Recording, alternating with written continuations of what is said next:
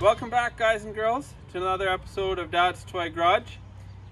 We got my 5-year-old running the camera. He's getting pretty good at it already, and so he's becoming my helper. We take him out on his first adventure of car hunting, and we pick up a 1974 FJ40, and it is a real barn find, guys. This thing was actually sitting in a pole barn when we picked it up, and let's get into that story right from when I went to look at it, when I saw it in the advertisement. So we got it here. We got a lawn ornament for a little while, but I'm excited. I wanted one of these for a while. All right, we got my daughter here. We are shopping for stuff. We want to see if we can get this. You can carry that over the cart. Are they heavy? We're gonna see if we can get this old Land Cruiser running and drive it onto the trailer. So we're shopping for a couple items. So I've got a bit of a list, but we got the coolant, carb cleaner. We're gonna get some spark plugs, some sandpaper, and see if we can get this thing started. We're shopping at Canadian Tire. All right, guys, girls, we just finished our shopping trip. We had to pick up some spark plugs here at Napa, and just in case we need them. If not, we'll use them later on the FJ. But if we can get it running and put it on the trailer, that would be cool. Got my daughter in the truck here. And you've probably noticed we don't show our kids' faces on YouTube, but she's here with me, and it's just to respect their privacy. So we had a little morning adventure, and I went to the bank to get the money for the FJ, and they're closed. So we're gonna try doing e-transfer or draining out the debit machine. So here we go. Hey guys, girls, we got Bob along, and my son's here, and we actually ended up, we're gonna bring it home. So I'm excited about that. My wife was cool with it, and we got a bit of a trailer to use here. No, you can go more. Does it not go? Well, it might be because it's a little bit of a load that is long. Actually, I'm gonna back up more. I loaded a trailer, just hooked up a tow rope to a car, put it through here, and then had another truck drive beside. Yeah, not so much fun. A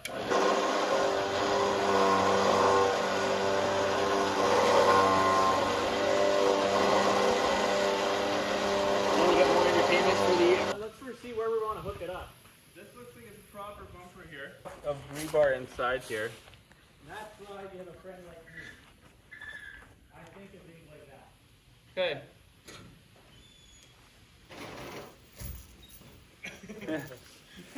So I'll just get you to sign one and I'll sign the other, and then I think we're good. Okay,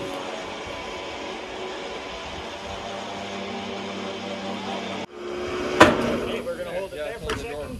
4,100 pounds. 46.85. Lower this down. Never mind. So maybe 4,500 pounds now with a couple of the weight reductions, eh? Okay, so we're not unhooking the winch. That's gonna stay. We're going to keep it like that, but we're still going to put our extra. Sure. This end is our seat.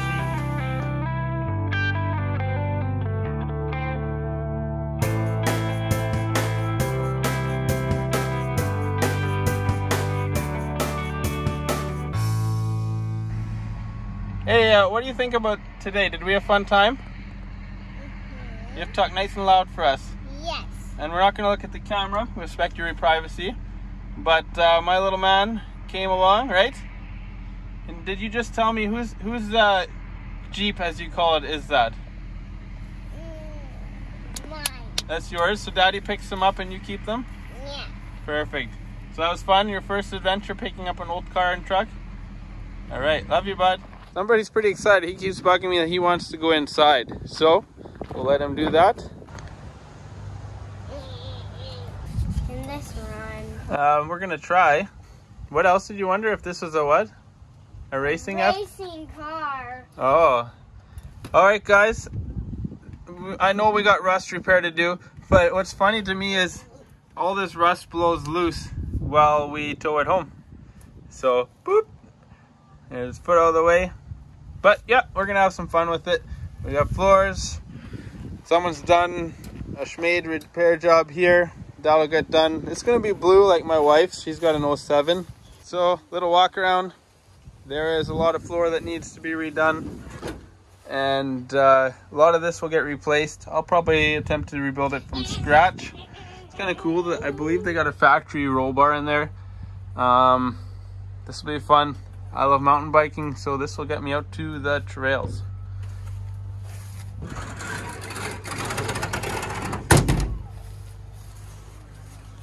There's this side. Even the top, guys, got it. Got some fab work to do everywhere. I love how these hoods open.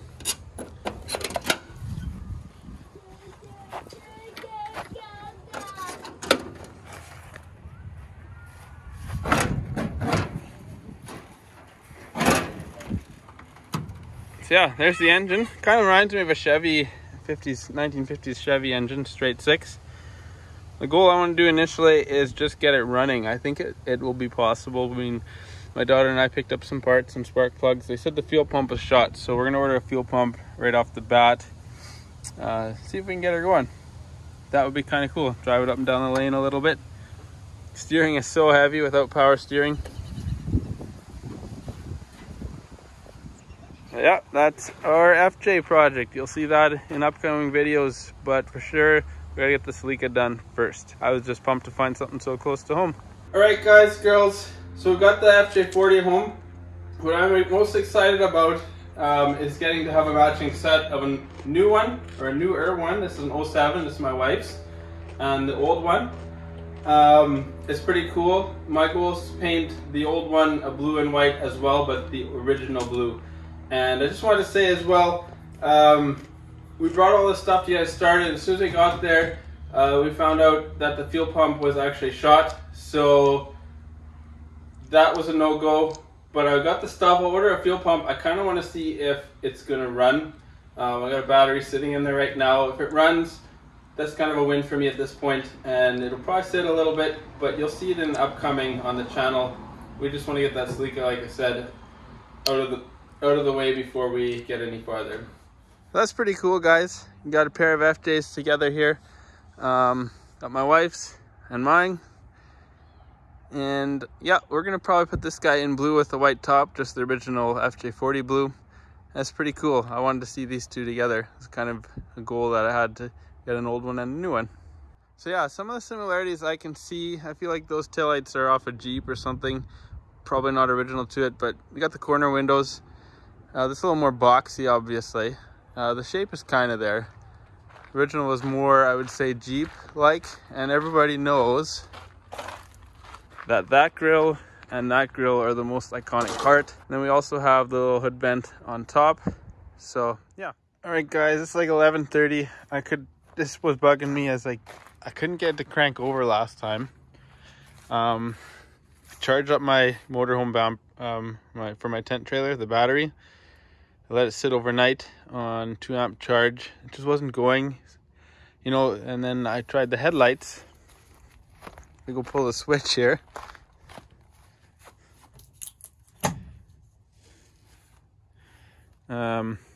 Look, nothing. At least in the daylight, didn't show up. So I'm thinking I didn't have the terminals tight enough. Dems are shot, so I think new headlights should be in order. Lots of things in this. So you hit the brights though. We got it. So I'm told the mechanical fuel pump is shot. So turn off the lights so we don't kill this thing. But I'm told the mechanical fuel pump is shot. And I wouldn't crank over yesterday or the day I brought it home. But check this out, guys. It'll crank over. So let's save that battery. I'm going to be going away a little bit. But you know what? I want to make this engine run. I want to drive it. You can't see it now, it's dark, but I got a back lane. I want to take the kids for a ride up and down the back lane, clean it up, have some fun with it. Tony's going to scout out some end of the life tires that actually hold air. These are already flat. I'm excited, guys. We're going to make this run one way or another. We're going to pour some gas down the car. Will probably be the first thing. But I don't know if we should do that now because I'm guessing we got no exhaust. It would be a bad idea to start at 11:30 in town at night because it's exhaust terminates there. So keep an eye open, guys. I think we're going to try and start this over the next week. Probably when I get back from holidays. Why not? Alright, guys and girls. There's been mice in this thing. Let's make it a clean place to start with. I've got some Clorox, watered it down on a strong mixture, and my son will be hanging out with us here. We'll get her done. So I'm going to spray her down and we'll get her clean. Normally I don't wash the inside of a car, but that's going to happen today. We just won't do up in the dashboard at this point. Yeah. I turned it way on. Thank you. Ow, what's on me? What, is it burning? No, it's itchy. Oh, okay. Look how far I'm spraying it. I'm spraying till that tree. Yeah, cool. I'm in the video, that's okay, right? Yep, I think you got it just right. Let me give her the spray now, all right? Hey, how did it do that when it cleaned it? I turned it on. How? Hey, back up, we're going to spray the store. You can stand on there.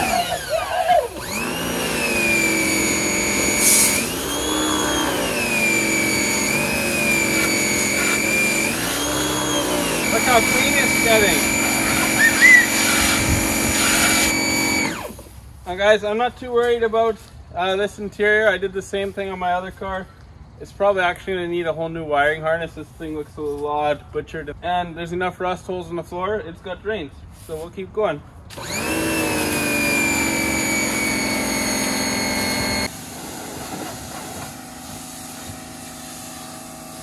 You keep it focused on the truck.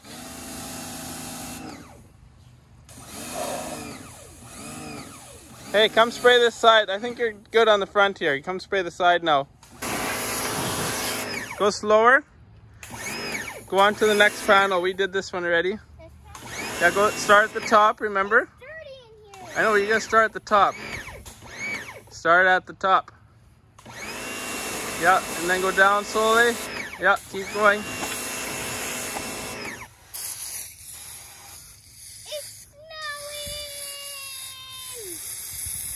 Alright guys, last part of this washing dealio that we want to do is the engine. I've had it soaking for 15 minutes. We just used 2 bottles of Motormaster cleaner.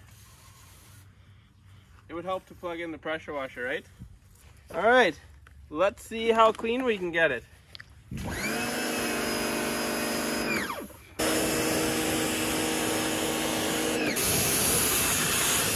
at that grime come off. Check that out, guys. All that grime came off. Much nicer area to work now. I mean, they'll probably get put back on being an old engine once it starts running. Yeah, I feel much better about that. You can tell the parts that are new, like they put on the brake and clutch cylinders, a new carburetor. So those parts look like brand new. That's great. But yeah, now we can play. So I'm getting the feeling, guys, that this thing was used as I think a proper FJ should be used for having fun. Unless these are factory, I don't know, but Gabriel adjustable. Looks like pretty old school shocks. I just don't know where you would adjust something like that, honestly. We got these old school, like they used to do back in the day. Heavy diamond plate. We got a winch mount here, and I guess that's where the winch cable would come through. It's been well used. Old school, something like maybe your grandpa would have done. Diamond plate structures. So that bumper is heavy diamond plate, and probably a winch mount back here or a battery or something. So she's definitely done the duty and probably had a lot of fun, or was definitely a workhorse. All right, so last time you saw this truck, we're gonna take a little break from our normal projects here and just kind of piece back together what I broke last time. So a little while back, you saw me have this truck destroyed when I drove it into hydropole. That's this guy here. So I am starting to get the parts back together. I found this on eBay. It's a brand new chassis. I cracked it right here in half. And also the body mounts are destroyed. So I got this, and it's got front and back, and it's got the side bash bars as well. So brand new parts, still has the labels. and they're in the baggies. So that's cool. It's a pretty old truck and you can still get that stuff. So just as a reminder, it's in 2 pieces. So we're going to try and put this back together. I'm hoping the drivetrain is still okay. That it's just gear noise that I'm hearing. So my goal is to put everything onto this new chassis here.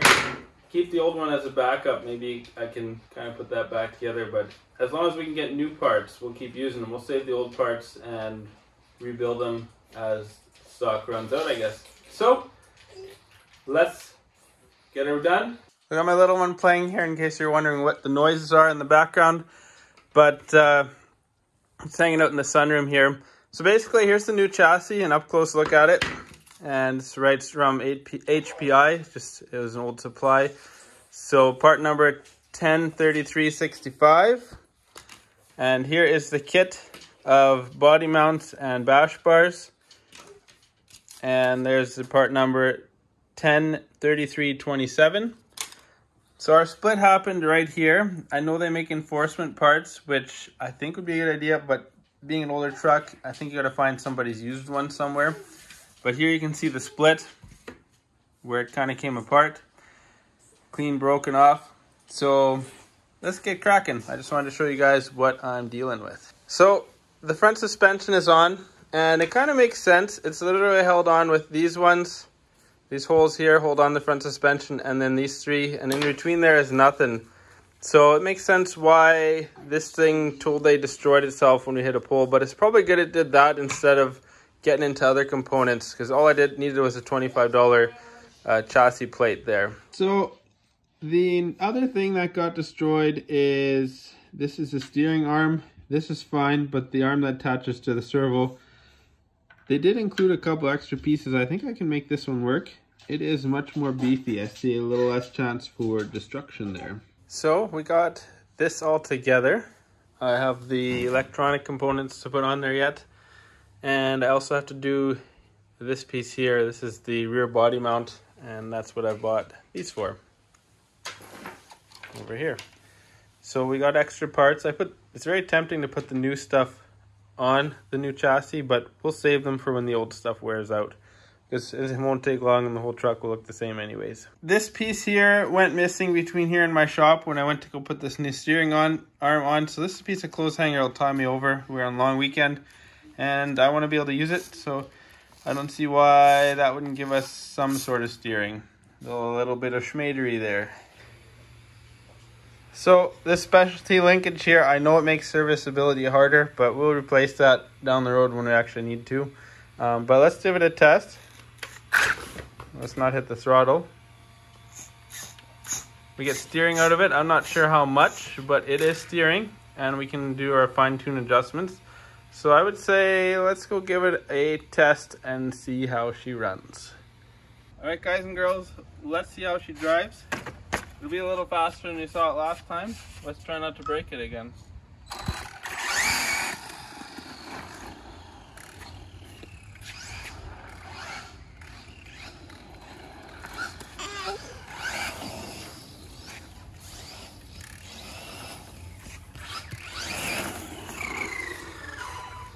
So I'd say it's working. It might be time to take her back to the RC track where we won't hit stuff.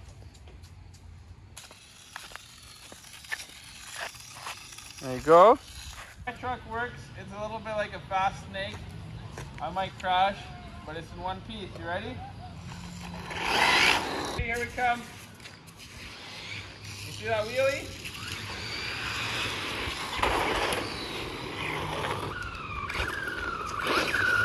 And we'll do a little donut for him.